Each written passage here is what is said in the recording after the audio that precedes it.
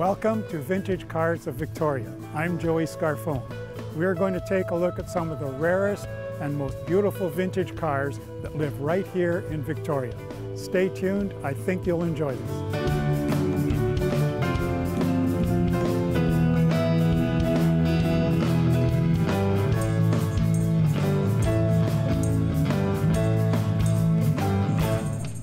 With us on the show today is Kristen Smith. Kristen, welcome to the show. Thank you very much, Joey. Thank you. I'd like to talk about the cars, but before you do that, can we talk about your younger days in England? Of course.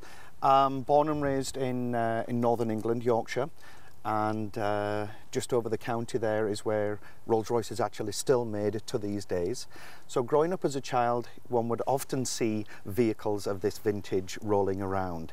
A very good family friend of ours was very successful in business and actually owned one of these. So it was at the age of 8 that I decided, if I'm going to be successful, that's what I'm going to have. And it looks like you have done very well. We've got the twins now, that's correct, yes. Can we talk about the most distinctive feature, like the grille and the mascot? Of course, absolutely distinctive Rolls-Royce Grecian grille and the Spirit of Ecstasy, sometimes called the Flying Lady. This was actually designed by Lord Beaulieu in England to immortalize his mistress, who was, of course, was of a younger class and couldn't really, in the days, set up a relationship with her in public. So he designed this to represent her face, her features, and it's still on the front of every Rolls-Royce today. And I understand it has an anti-theft device. Anti-theft? Just in case somebody wants to come and take the lady away. I see that on the newer model, the anti-theft device is a little different. Absolutely, Joey. The Spirit of Ecstasy, or the Flying Lady, disappears into the grille every time that the ignition is turned off. When she's turned on, up she comes. And can you tell us something about the older Rolls-Royce you have? Absolutely, Joey. This particular one here is a 1972 long wheelbase Silver Shadow. It was one of only probably 1,000 that was made between 1970 and 1974. So really it is quite a rare vehicle. And how much horsepower is in this car? This has got a horsepower of about 280 horses. I still like to think it will pass anything on the road, apart from a gas station. She does like to drink. I understand 0 to 60 is $28. So Kristen, can you tell us about when you purchased this car? I purchased about 4 years ago. I am the 4th owner of the vehicle and hopefully the last.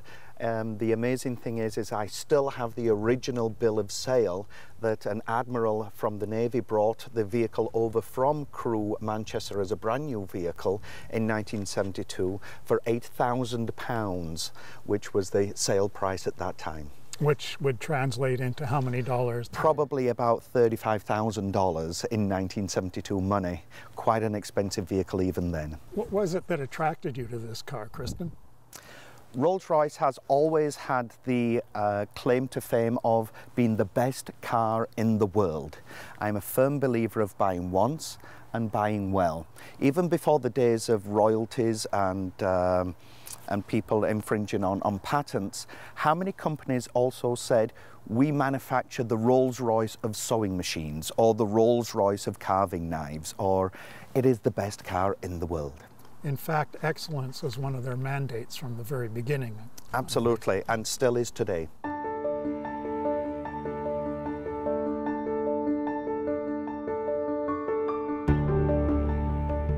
This particular model is the long wheelbase edition, one of only very few that was made in 1972, which happens to be my birth year. That was the interest in getting at such an older vintage vehicle. There isn't a Rolls-Royce dealership in Victoria, so how did you find a Rolls-Royce? Well, wanting one since I was a very young child at 8 years old, I would always been on the lookout for one, but they are so incredibly rare, especially this model, the long wheelbase, that as soon as I started looking, probably about 8 or 9 years ago, when this one came up, it was like, I've got to jump on this. The car actually came from Vernon. and was brought over to me in Victoria on the ferry. As soon as it drove off that ferry, it was an instant love affair. I had to have it. And did you have to do any work to it, or what shape was it in? The car is absolutely original.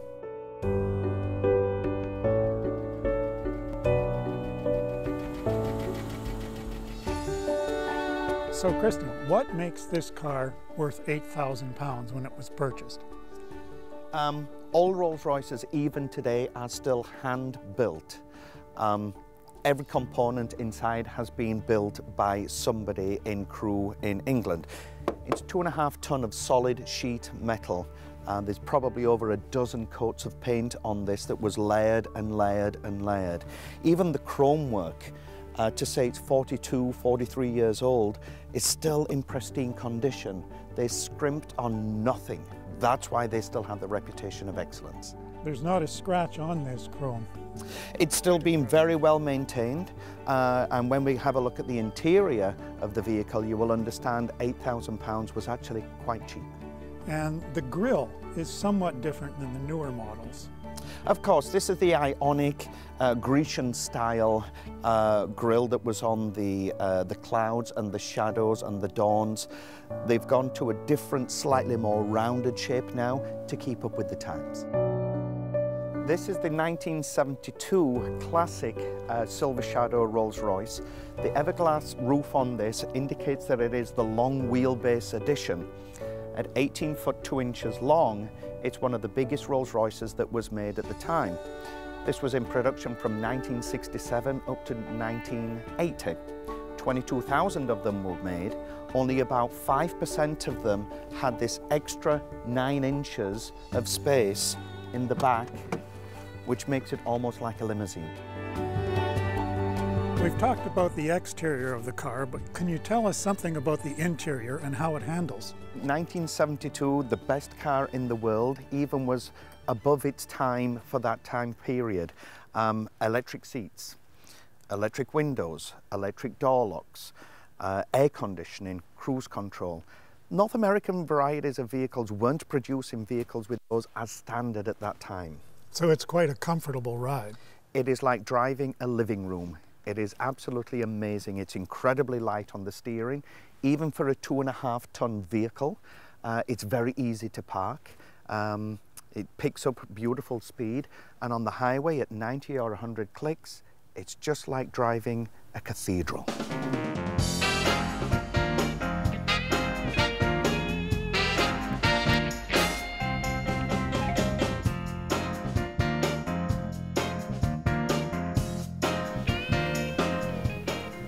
Even in 1972, Rolls-Royce had automatic windows on all of their doors. There is 14 Connelly Hyde leathers that are involved in the manufacturing of the interior of this. The walnut inlay takes about 300 man-hours just to install, and it is bookmarked, mirror imaged on either side of the dashboard and the whole vehicle. Just behind me here there is a mirror and a light so that ladies, when they are going to their functions, can just powder their nose, apply their lipstick, just so that they look so elegant to match the car. Your luggage, my lord. Now that's a big trunk. Of course, not only was this designed to be chauffeur-driven, but it will carry 4 full passengers very, very comfortably. There's enough space in the back to put 4 pieces of luggage quite easily, and of course the traditional picnic basket. So it was really designed as a long-range travel vehicle as well. A very high-end, luxurious, comfortable touring vehicle, yes. We're looking at the heart of the Rolls-Royce, its engine.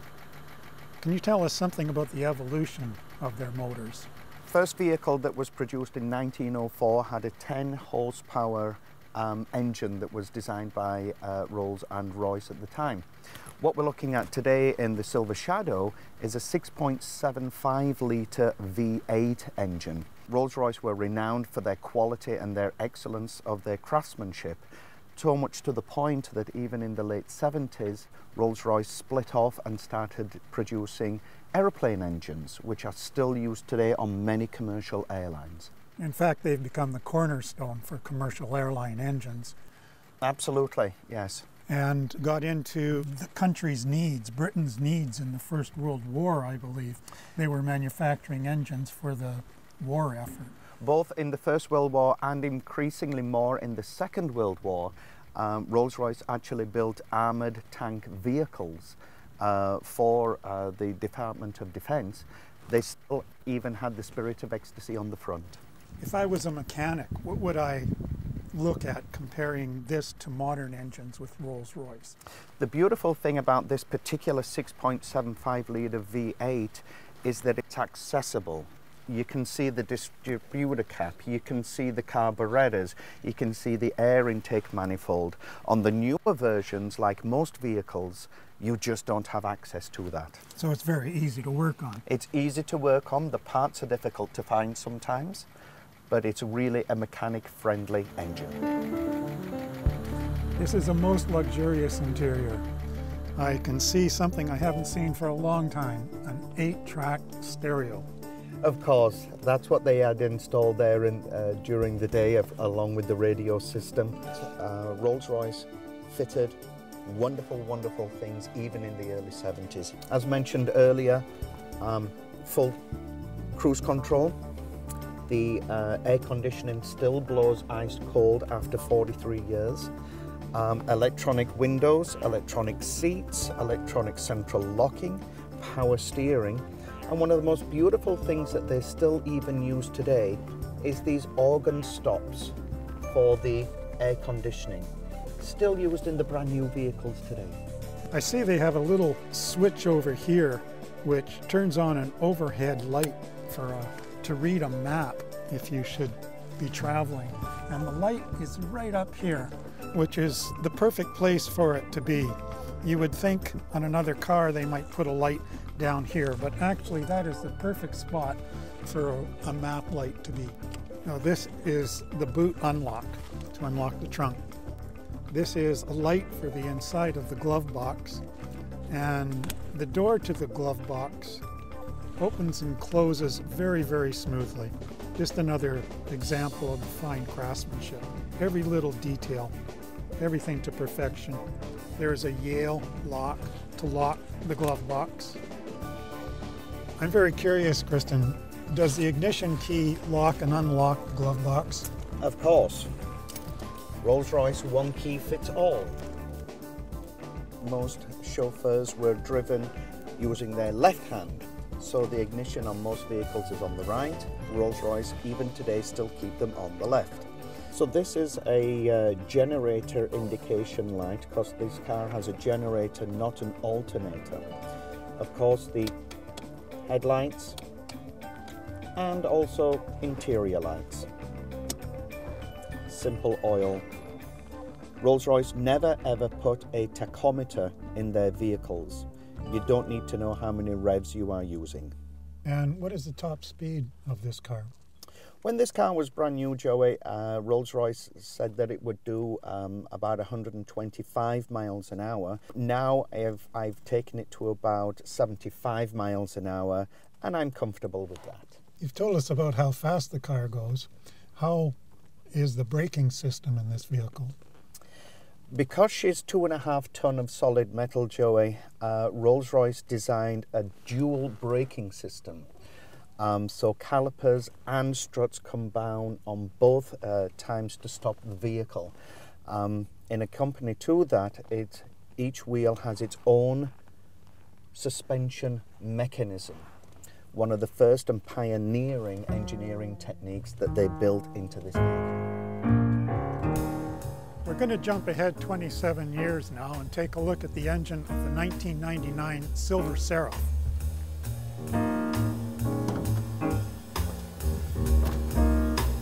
So quite a different animal you will find under here, Joey. No distributor cap, no air intake manifolds that you can physically see. This is the 5.4 litre V12 engine.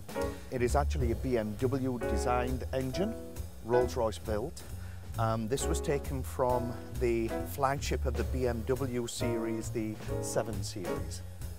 Of course, there is no tinkering allowed with this anymore. You cannot see your distributor cap, you can't see your carburetors. This is all electronic now, so you just plug in a computer and it gives you the diagnostics. Smaller engine, but far more significantly powerful. So how many horsepower is this, Kristen? This will pump out about 375 brake horsepower. Again, still pulling almost 2.5 ton of solid metal, but a beautiful, quiet, incredible engine. What is the significance of this plate here, Kristen? Joey, every single Rolls-Royce that has ever been manufactured and will be manufactured always has a plaque determining that it is Rolls-Royce with its own serial number. On the interior of the car as well, there is a manufacturing date, who actually inspected it. They don't want anything ever to go wrong. Attention to detail. Absolutely. So how quiet is this car, Kristen? Well, let's fire her up and find out.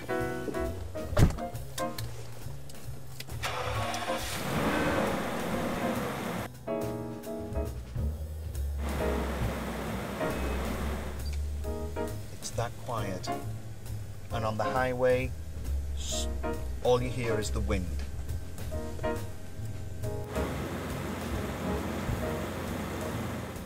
So over here, again, just like in the old car, we have the lights still here, both external and internal. And I have my own personal climatic control here for the driver alone. What is this thing here? This is my DVD satellite navigation system. Ah. So also in the front here we have dual air conditioning or heating zones. We have identical in the rear of the vehicle, heated seats both in the front and in the back. The seats in the back have 4 different ways of moving. You can sleep back there quite easily. And of course the modern technologies of the new era, your own telephone. Yes, more champagne.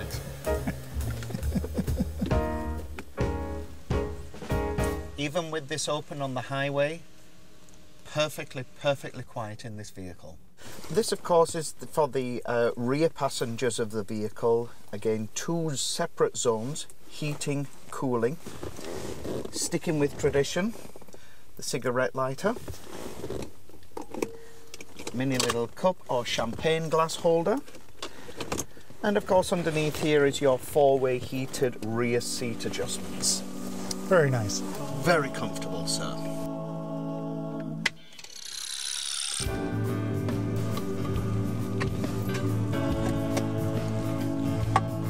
And what car wouldn't be complete without your own Scotch bar? Salute. Salute. I hope you've enjoyed today's show. If you'd like to know more about vintage cars, or if you have a vintage car you would like us to take a look at, you can contact me by email, joey@vintagecarsvictoria.com. We hope to see you next time on Vintage Cars of Victoria. Bye for now.